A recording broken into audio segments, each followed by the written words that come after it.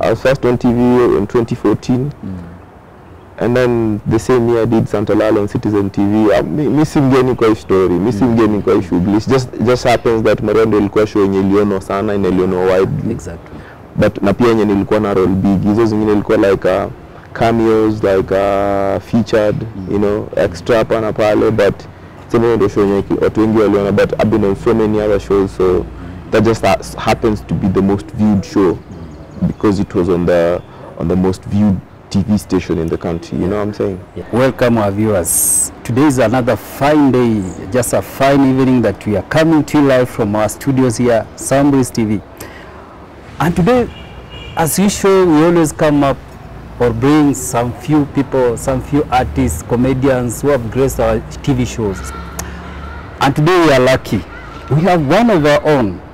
This is the guy who graced our TV shows ndani ya Maria Wakita, Upper Citizen TV. They made us happy during the Corona period. We followed them here and there. But today we are lucky to have one of them. Last time we brought one, today we have another one. I know you just want to know who is this person. But this is a guy who had humor, who brought happiness into our homes during evening. I know so many of you never missed this show. Mario was one of the best shows that I myself have ever watched here in Kenya. But today, guess what? We have Mr. Silas. And Mr. Silas has just come to our shows, to our studios to share his story, what he's doing now, and his plans. Let him introduce himself. Bwana Silas. Yeah. Karibu. Thanks, man. Muda mrefu jo? Ni kitambo siku mingi unajua, the other time we used to see you guys acting, mkitufurahisha, then one or two tukashtukia mmepotea, Maria imeisha. And many viewers have been asking, where are these people? And let me wacha nikuashue kitu kimoja. Hatujapata show ingine kama hiyo. Anipoa kujua manze Kenya tulikuwa tunafanya ilikuwa na wabamba. Yeah. Hatukupotea hivyo, unajua tu just like any other place of business, kandarasi huisha. Yeah. Na kandarasi ikiisha lazima wakubwa tena wakae chini ndio waamue kama itarenewiwa. Yeah. So as of now Maria iliisha. Na as an artist lazima ni move on na life yangu, nifanye vitu zingine. Yeah. So nimekuwa tu bado tu nikifanya vitu zingine. Yeah. Done a few movies here and there. Yeah. Few TV shows here and there. Yeah. They'll be coming soon to your screens. Yeah. But the movie I've been working on this year, Click Click Bang, is already on Feel It TV. Yeah. So if you want to watch my new movie, you can check it out on feelittv.com. Yeah. It's called Click Click Bang, and tell me what you think about it. It's an amazing movie, and I feel ni part kubwa ya culture kwa sababu inabonga story yetu na imeteliwa na sisi vile tulikuwa tuna experience, you know. Yeah. But before Silas, unajua hujajiintroduce na si vizuri mimi kujiintroduce. Please just introduce to these viewers who have been wanting to know where you are. Mimi naitwa Nyakundi Isaboke. Mimi nakoga msanii. Yeah. Okay, Mr. Silas. Mimi nimekukaribisha sana. Najua tumetafutana, nimekupigia simu mara mob kukujulia uko wapi, tunapatana lini, but I just want to appreciate for your time for coming. I know it's not easy kuacha vitu zako na ukuje tu to have a talk, tuongee, tujue ni nini kinaendelea. Karibu katika Discloses TV. Shukran sana. So Mr. Silas, tulikuona ukiwa katika Maria ukiact. And you brought that, I don't know nitasema a poverty ama a normal life ya hustler hapa chini. But before that, when did you begin acting? Nilianza kuact like 10 years ago. Oh. Yeah, so I've been doing this for 10 years now kwa sababu I started doing acting professionally for money back in 2012. Yeah, so I've been doing this for 10 years, so it's been a decade in this. I think I'm almost clocking my what do they call them, like 10,000 hours. Yeah, so yeah. 10 good years. Yeah. So what we mean is this acting is a process. Kama kila kitu tu, unajua watu wanafikiria ngazi, unaweza amka tu siku moja uanze kuact. I mean, ndio kama uko na hiyo talent unaweza amka siku moja na uanze kuact. but pia kuna process lazima follow, unless pia wewe manze maybe tujako side yako sana upate by some stroke of luck, if you're good enough from the get go patane na the right people and they put you in the right places and you do the correct projects. So but it's a process. You have to go to an audition, get an audition, approval, you go do the project. The project might be a hit, might not be a hit, but you still have to lazima endelee, lazima keep going kwa sababu imanishi tu kishafanya moja ni hivyo. Like ni portfolio unajaribu create, you trying to create a body of work, so lazima keep doing ndio ufike level zenye unadai kufika. So hata mimi bado si ati nimefika mahali nadai kufika, bado najua bado tu niko kwa hiyo journey, nika stairs tu tunapanda, niko somewhere hapo hivi naendelea tu kupanda, so step at a time unajua. I like it, nika stairs tunapanda. But now so you see some people, it has taken you long because I think people started seeing on our screens around 2019. Hazi. Hayo ni wageni, kama mko na TV. I was first on TV in 2014. And then the same year I did Santalala on Citizen TV. Mimi mgeni kwa story, mimi mgeni kwa shughuli.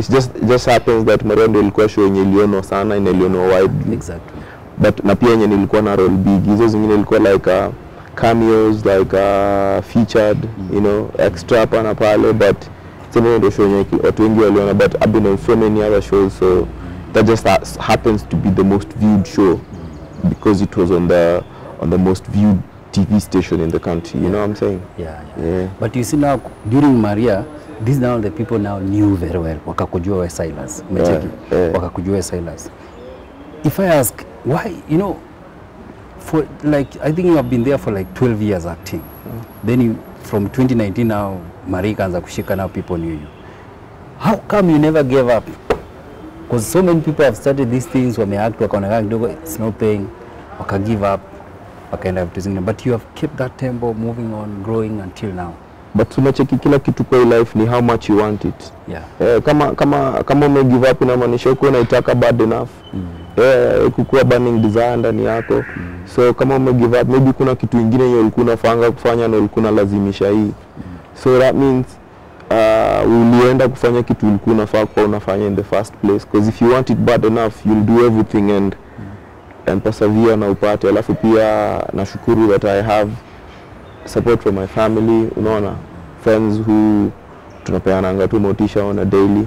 So it's all about how bad you want it. And having a good support system around you. Hawezi hang out na watu wakutaki mabeta. Na pia huwezi kaa na wase wenye hawashare the same vision, kwa sababu inamaanisha the slack. Okay, if I can just ask you a simple question. During Maria time, how did you come picked up ukakuwa mpaka ukajipata uko kwa show? Because unajua uwezi tu toka huko then Silas you come wasa wewe utaplay role. There is a process you go mpaka sasa ujipate hapa. Unajua before hiyo show hata sikuwa najua Silas ni nani. Niliinteract na Silas after come through audition. Ni kina Rashid wakaniita wakaniambia come through fanye role. Ilikuwa tu kama audition nyingine yote. I saw a call up on a WhatsApp group. Nikaoga, nikatoka, nikaenda nikapitia boy wangu Popo, nikamwambia wewe twende audition fulani, akaniambia I feel. So mimi come through. Alafu nika audition, did my thing. Asa wakaniita, and then here we are a few years later, show amazing. Na the country loved it, everyone loved it, manze. Legacy amazing. Amen. So after that show mmejipata mko jina kubwa.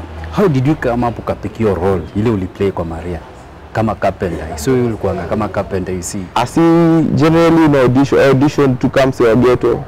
Alafu it was up to the producers and the script writers and the directors to place me. And to them wakaona ni place your role ya carpenter, and mimi nikaifanyia justice. Ati ukaifanyia justice. Nika bring it. And they, like the whole nation loved it, na hakuna blessing kubwa kama msanii, kwa sababu it's amazing wakati audience ina interact na kazi yako na wana appreciate. Then now let me come a question. Turudi kwa Maria. Hapa kwa Maria, kando na hiyo role, ukaplay role Maggie. I remember there's this lady called Maggie. Ni kama ulikuwa unamchinjia love story hapo. How did you maintain? You see, some people may not be able to control emotions and acting. Unajua ka professional ukawa ni daktari ukienda job haimaanishi story ya patients wako utapeleka home, unaona. So pia lazima learn ku separate between kazi na personal life. So mimi niko najua nikienda job naenda ku interact na wasi at a professional level. Na vitu zingine zenye hata zikikama up you just have to suppress them and realize like uko job. Na you also have to have respect to your fellow artists, appreciate kama binadamu, unaona. So like necessarily haimaanishi kwa sababu una work na dem peng, haimaanishi tena uanze kusumbuana naye, unaget. Like you just have to apply some professional courtesy na utafanya tu job yako vile inafaa kufanya. I guess it's ni wasichana warembo sana. Exactly. Na by nature ama in nature unafaa kukuwa attracted to them and gravitate towards them, of which ni kitu human could happen, but lazima apply professionalism hapo hivi ndio mfanye kazi na kitu kwa amazing. Okay, nikikuuliza now, you see after acting fame came. Macheki fame came in. Fame. Unajua fame ni fun sana. People knew, especially our watu wetu the ladies now. Walikuja kwa kujua. People are craving of it. In fact, when I was coming, there is a friend of mine ambaye amenicall. Kambi, you know, today I'm going to host Silas. Akaniambia, kia Mungu, you could have told me, I'm just craving for that man. You see? And I'm sure you met so many people like that one. How did you control yourself with that fame, with these people following you up? Unafaa tu kujua kitu unataka. Alafu hizo the rest zitajipanga. If you know what you want, uta go for what you want. And na utafunga mlango yenye ina invite chaos ama kitu kingine yote yenye hauhitaji kwa life yako yenye itakuthrow into disarray. So inamaanisha tu lazima manze self control uko na levels zingine hapo tu crazy, you know. So lazima manze. So as in appreciate mafans wangu. Manze na wa love juu manze bila wao hii story yote make sense, unaona. Juu pia hata kama any other business kama una create commodity ama unauza product ama service, customer ndio end consumer, na wewe ndio unafaa ku appreciate the most. So hata mimi ka artist create art, audience ndio customer wangu na lazima wa appreciate 100%. So manze lazima show love no matter what. Kando na hiyo fame, do acting pay? Kwa watu wanataka kuingia acting, does it pay? Inalipa. Ndio maana tunaifanya. Ndio pia tunaifanya kwa sababu tunaipenda, but pia a huge part of it is because we do it because pia inalipa bills. It's like any other professional undertaking. Like there has to be like rewards at the end for you to keep doing it. Okay, so, nikikuuliza, so many youth want to come into acting. Na kuna wala wanakuja na nia like, you see, they see the fame, they want to be seen to screens kukua your fame. What can you advise them? Because what I've come to realize is this thing has a process and you just need to be patient to achieve what you want. Kama nataka kuonwa siacha aone bana. Si mbaya. Nipoa juu kama ni msanii utaonwa. So lazima pia uko unataka kuonwa ndio pia ufanye hiyo kitu. Kama pia nataka kuingia kwa issue bila pate madem, acha kama pate madem kama watakama. Pia kama hawatakama nafaa kuedo kudeal na hiyo disappointment, unaona. So everyone wants to be someone for their own reasons. Kama anataka kukuwa artist for their own selfish reasons, kama kupata madem, acha kama pate madem, that is kata wapata. Na pia kama anataka kukuwa artist kwa sababu anadai kuwa famous, acha kuja afanya kuwa famous. As in kila mtu ana chase kitu fulani kwa dunia. Na it doesn't hurt kukuwa famous, but shida tu ni kama una float si fan, unaona. Kwa uko na float pia, why not? As in kila mtu akuje afanye hiki kitu for their own reasons. Hatuwezi kukuwa moral police wa kila kitu ati kudictate ati ukikuja kufanya kitu na unafaa kuja ufanye for art's sake. First of all, lazima uko na kitu ndani yako yenye unataka kutoka ndio kuje kufanya, unaona. So that means uko na artistic expression. Kama ku-release artistic expression yako unataka reward ya madem, sawa. Kama unadai reward ya fame, sawa. Kama unadai reward ya do, sawa, why not? fanya. Did your acting katika Maria give you an open kwa, for example, upande wa hizi commercial marketing? As in, ilikuwa part of my journey. Kwa sababu without your show bado nilikuwa msanii. Na nilikuwa naendelea kupasuma artistic endeavors, unaona. So but Maria kukua kwa journey yangu imekuwa helpful. Imenisaidia pia nikaland vitu zingine by virtue of the fact that I was on the show. Unaona, so like hiyo imekuwa stepping stone poa sana. Kwa hiyo labda ilinisaidia nikaruka stairs zingine, unaona.